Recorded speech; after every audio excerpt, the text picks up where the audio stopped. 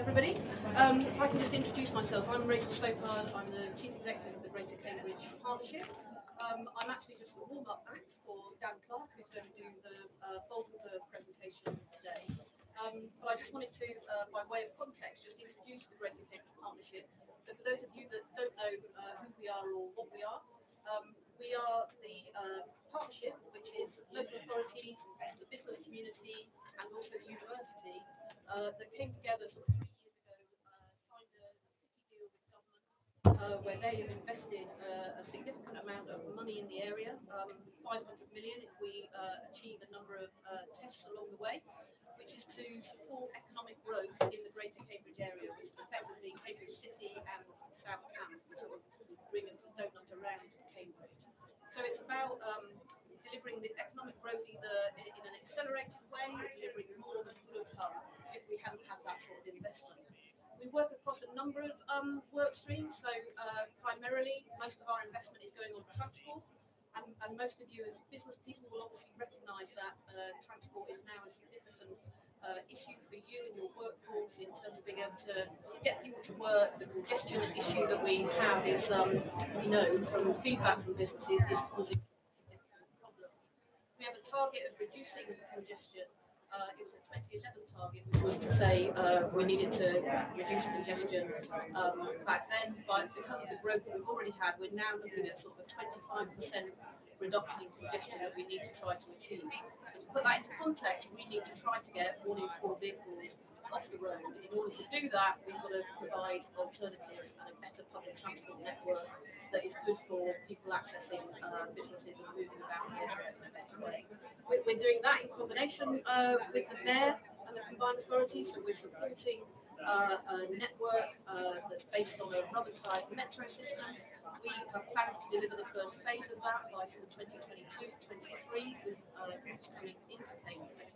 But none of this is deliverable without a whole range of different interventions. And actually what you're going to hear about today in the main is the work that we're doing in our Smart Cambridge, our Smart City work stream, which is about ways in which we can really use some of the technology to support that consumption. I'm happy to sort of pick up questions at the end, as is Dan, but I think otherwise I'll hand over to Dan and he can run through a bit more detail on what we're doing in business. Sure. Thanks very much. So I'm Dan Clarke. I'm the Programme Manager for the Smart Cambridge programme. So as Rich said, we're part of the Greater Cambridge Partnership, and we were set up to look at how new and emerging technology can help the programme to deliver some of its aims. So while the wider programme is delivering transport improvements, what we're looking at is how we can reduce some of the friction within the transport system and make it easier for people to use and access transport, but also to look at some of the new mobility models that are emerging. So I thought it would just be useful to give you an overview of the work that we're doing.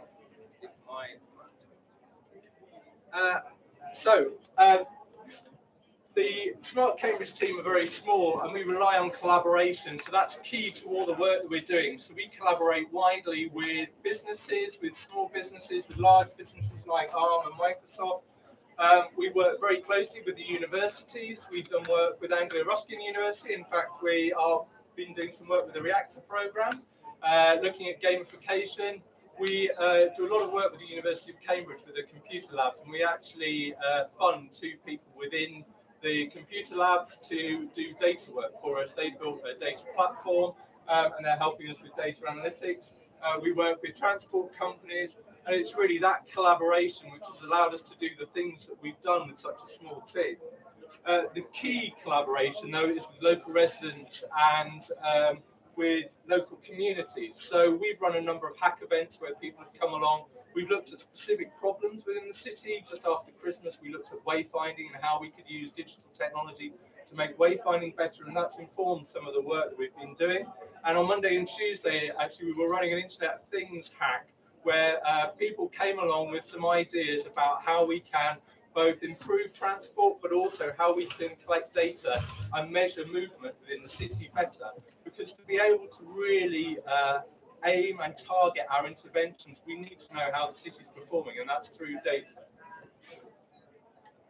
So, I mean, Greater Cambridge is really successful. We know it's the fastest growing city in the UK.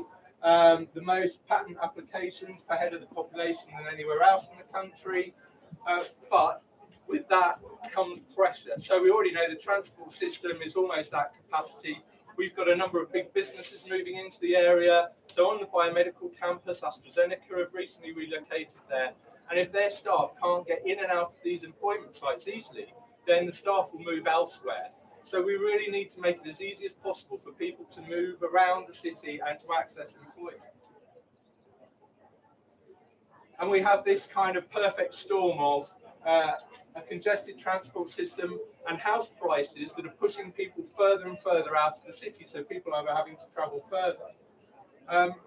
We're also seeing a huge amount of growth. So as you know, there are new developments being planned for North Stow, Bourne, big new town at Waterbeach. So 33,500 new houses by 2030, which will bring more jobs. But if we don't have the infrastructure to support that, then it won't work.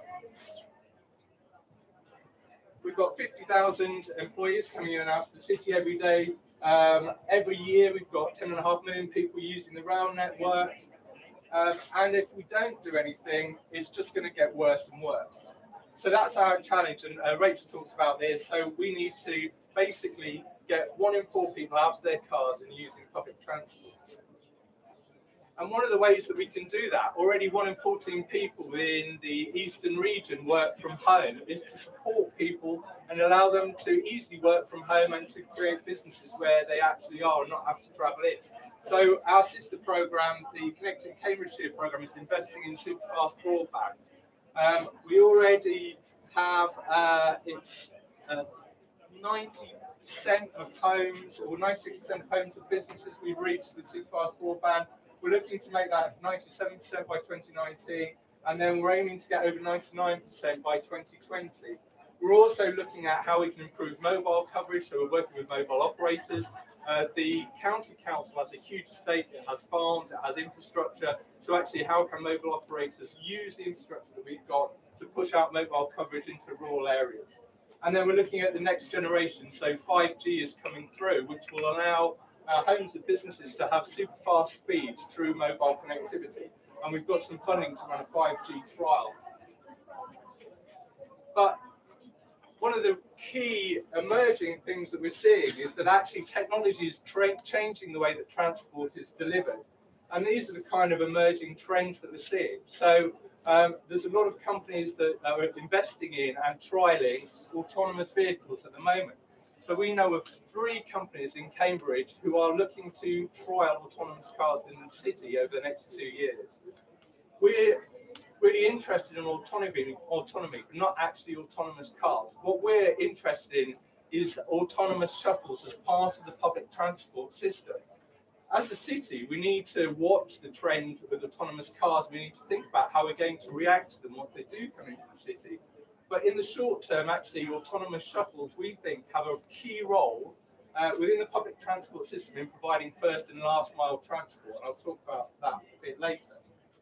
Cars are becoming more connected, so it's easier to give people messages. It's easy to understand who's travelling where and when. And we're also seeing shared vehicles coming into the market.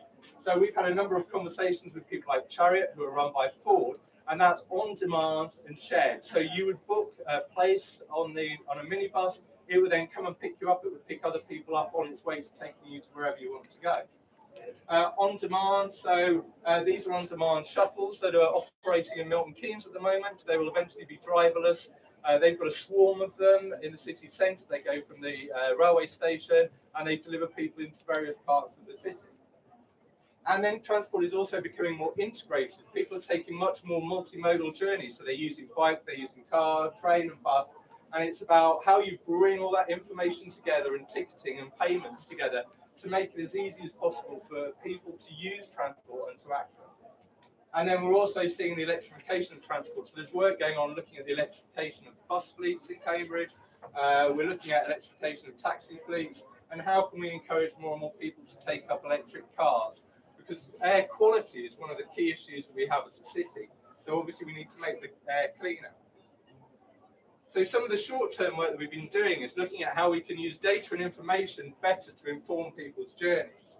So with the University of Cambridge, we built a real-time data platform. We're looking at how we can make that information as accurate and as useful as possible.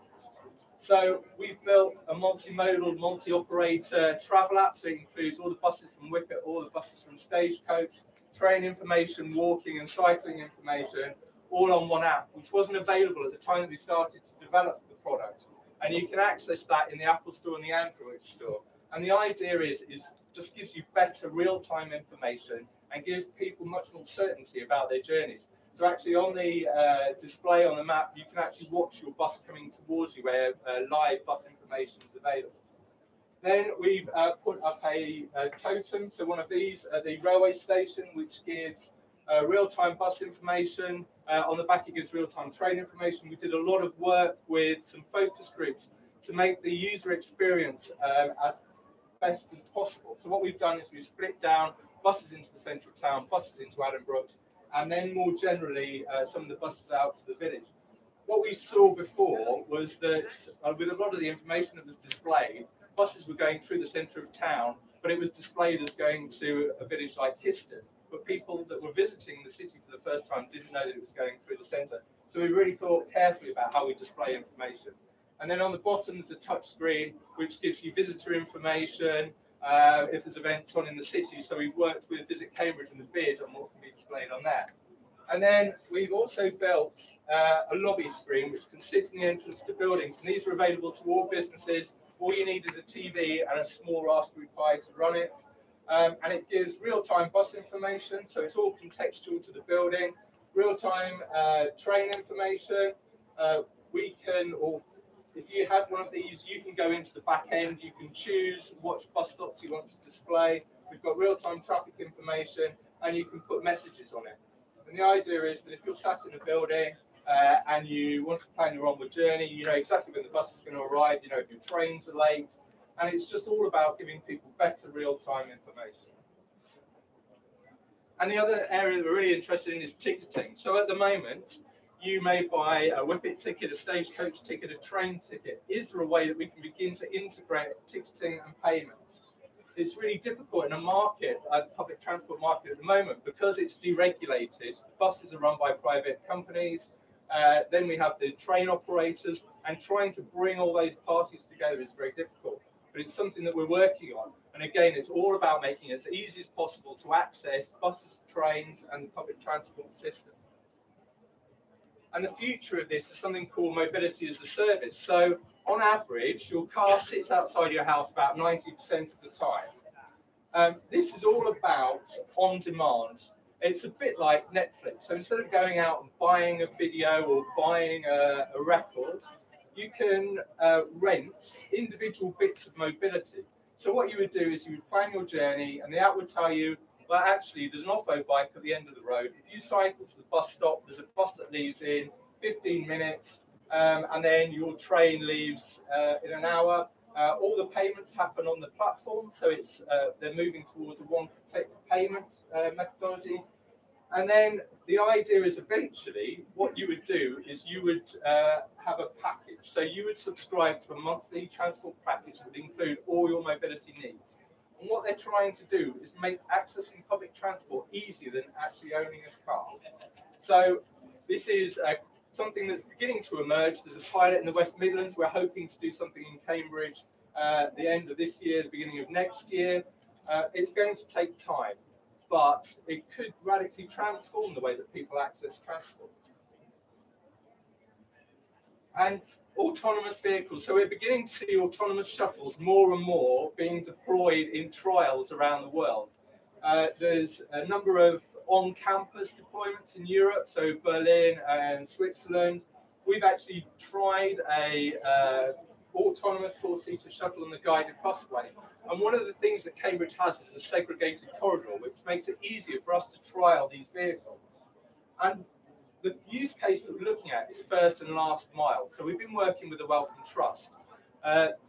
Whittlesford railway station sits about 1.5 miles, 2 miles away from the Wellcome campus. But at the moment, only about 2% of their staff are using the rail network to get to work. And that's because it's very difficult to get from the station into the campus. And what they want to do is build a segregated corridor and have on-demand 10 to 12 seat vehicles that can pick people up and take them into the campus on demand. And that would be able to run 24 hours a day. And on research campuses, that's actually quite important because they have researchers who are coming in and out at all times. So we did a feasibility study with them. We looked at using the guided busway, and we now have 3.2 million from government and an industrial partner, and we'll be building 6, 12, 14 seat vehicles that will be running out of hours, so they won't be running within the bus fleets, but the bus services at the moment stop at 9 o'clock and they continue at 6 o'clock in the morning. So there's this big gap. And obviously the biomedical campus is 24 hours a day. We've got shift workers coming in and out from Adam Brooks. We've got a new hospital, research facilities again. So these vehicles will be piloted running from the railway station out to the biomedical campus and then to the park and ride. And the idea is to begin to join up all these different transport nodes using autonomous vehicles. Initially, they'll have a driver, but the aim is towards the end of the project, which is a 2.5-year project, to be able to take the driver out of that. And they will be on demand. So you'll have an app and you'll be able to call them up. We're also looking at the next step. So we've just put in another funding bid into government, and we'll be looking to bring those vehicles off the busway and onto the campus so they'll be able to drive around and pick people up. And we're also hoping to work with an autonomous vehicle company to look at whether we can go pick people up from the villages on demand using autonomous vehicles with drivers initially and feed them into the park and ride to create a kind of a whole system. So it will take you from your house into the biomedical campus. And initially, they will have a driver and they'll be on demand, so you'll be able to call them up, they'll work their way around the villages, pick people up, take them to the park and ride. But the idea is to eventually take the driver out. By taking the driver out, that greatly reduces the cost of delivering transport. So it makes it much more feasible to have a wider network. And then eventually, this fits into the Mayor's vision for CAM. So CAM will be an autonomous mass rapid transit system using rubber wheel buses, which will transport high volumes of people, particularly at peak hours. But again, you've still got that first and last mile issue. How do people get to the transport hubs that this will serve?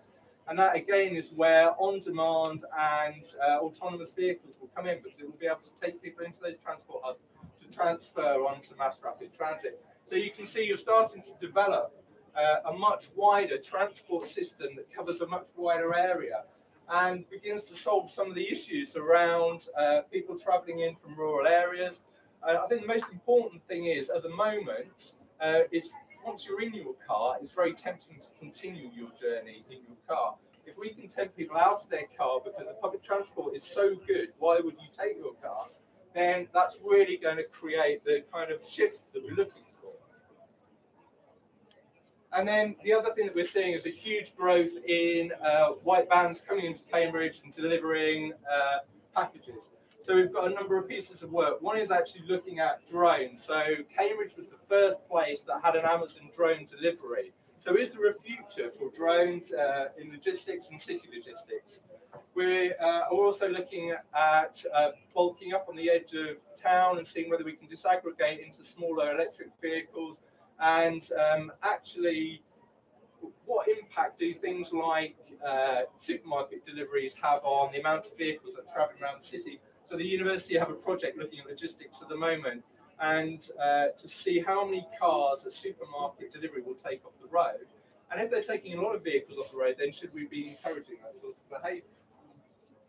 So, transport is changing really quickly, and technology companies are driving that. I mean, we've seen companies like Oppo, they're only 5 years old, and they've already spread across the world and become pretty ubiquitous in most cities, or most major cities you go to, places like Mobile. And they're really changing the way that people are accessing transport. So actually, keeping up with this as a local authority can be very difficult. That's why we work with a lot of other partners. But we need to harness this, because this could radically transform the way that we're moving. And we're seeing a whole load of other new technologies that are coming into the market. So actually, the person we're working with on the autonomous vehicles is working on Hyperloop, which I don't know if you know is a tubed transport system that travels incredibly quickly. There are people looking at that at the moment, not in this area. We're also the scooter companies coming into the market in the States, such as scooters. This is Uber Air, and I've seen their delivery plan for this. They're hoping to have this up and running by 2026. We've got 5AI, who are a Cambridge company, who are developing autonomous taxi services. So I think the message is that we need to use technology to deliver real change in the short term, but we need to keep an eye on these long-term trends and harness, where possible, some of the improvements that are coming through. Thank you. Does anyone have any questions? Yeah. Yeah. There's a road between the two. There is. Would the autonomous vehicle go on that main road, or would you build on the surrounding countryside? The Wellcome Trust own most of the land between the campus and the station. I mean, it would be a really low impact, pretty much just a tarmac road. So they are looking at the moment. I think they're going to begin to engage local communities, and they are planning a big new campus on the other side of the road from the current site as well. So it's all tied in with the work that they're doing around that. Is car counting technology being considered to know how many cars are on the road at any one time, mentioning build time data? Yeah, so we've worked with mobile phone companies to understand what data they can provide. There is actually a Bluetooth network on the roads in Cambridge, and so cars with Bluetooth devices, or if you've got your mobile phone on a Bluetooth device, it pings the device. That's then hashed, so we don't know who you are. It pings it again as you go past the other device, and then that will tell us average traffic flows and the number of cars travelling. The traffic lights also have loops in the road, which just count cars as they go over them. So there is data on the number of cars that are travelling around the road network, but we know there are gaps. So what we're looking at is where there are gaps, how we can collect that data. The big shortfalls in data that we do have that we're looking at is things like pedestrian flows and some cycling data around the city. So we're looking at how we can collect that at the moment. We've got a number of trials that are going on with companies that use cameras, and they can count pedestrians, cars, vans. It's all anonymised. And then we're using artificial intelligence to do things like predict car park queues. So we've got a pilot going on to see whether we can see how long it takes if you're at the back of the queue for a car to get into a car parking space. And then if we add on the journey time from the edge of the city to the back of the car parking queue and how long it takes them to get into the space, we can, on the BMS signs as you come into Cambridge, there's signs that kind of give you different messages. We could say actually it takes an hour to get from here into the Grand Arcade car park space, but 15 minutes by the bus. And then hopefully that will begin to nudge behaviours because people will see the actual time it takes them to travel into the centre. Is it a different generation of people? Because, when, for instance, I had a take away now, Yeah. my wife stopped using the park and ride because she couldn't understand the ticket machines. So I think, user experience is really important, and so, engaging with a wide range of people to get to understand how we can make using things like ticket machines or the information that we've got as easy as possible is really important. So yeah, I mean, I agree. If it's really difficult for people to use ticket machines and to use the public transport system, then that will put people off. So what we're trying to do is make it as easy as possible for everybody. When you look at the range, how far out are you looking at? I know you mentioned voice in the map, but is that just the main corridor or the villages off the A10? So, I mean, at the moment, our funding is from the Greater Cambridge Partnership. So we look at it's Cambridge and the kind of the donuts around, so say South Cambridgeshire. But, we need to recognise that people travel from all over the place to come into Cambridge. So actually, we need to reach people outside. So yes, I mean, quite a wide area we're looking at, giving people information from, because people don't start and end their journeys just in Cambridge or the surrounding areas. It's key because I mean, literally, if you go to something like me, Google Maps, if I put a Cambridge location on, it might say 20 minutes by car.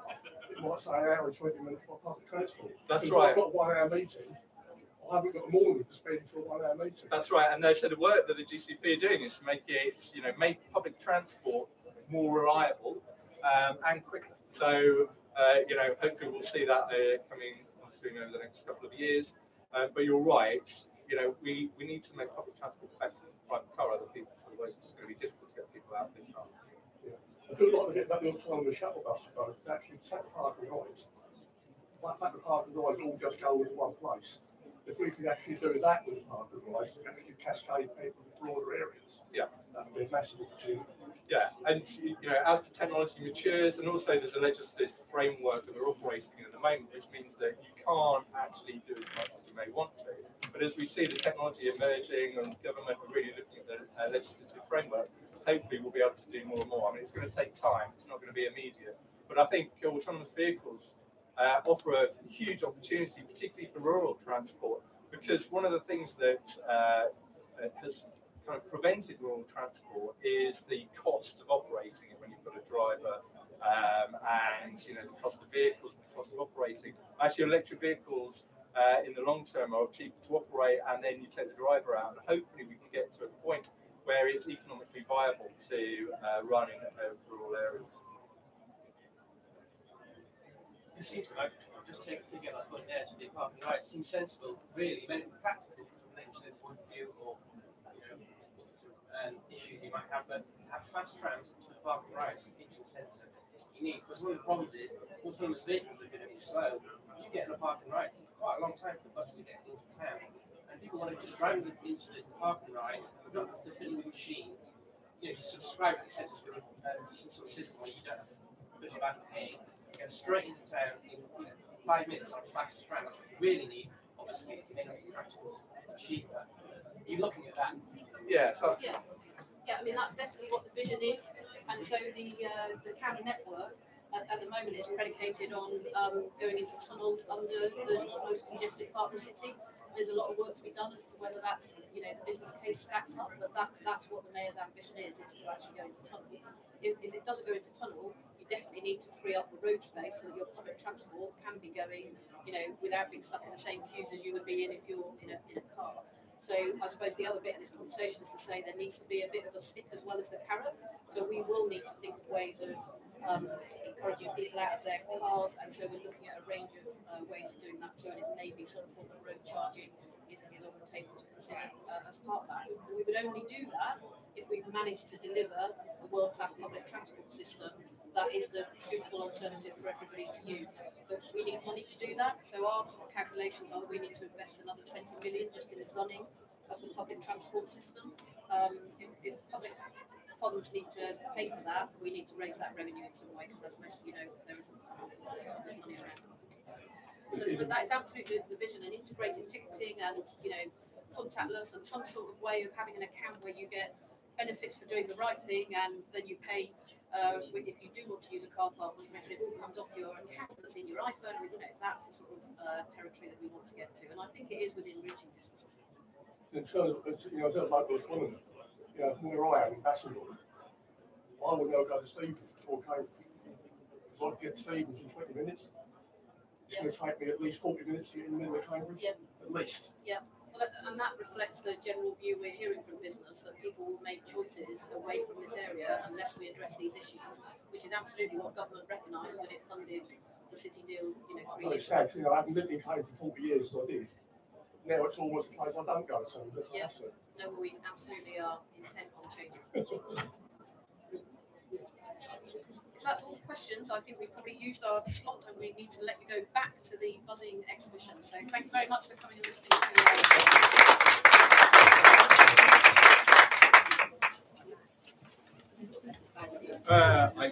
not on me. Hello. I'm all right, thank you very much.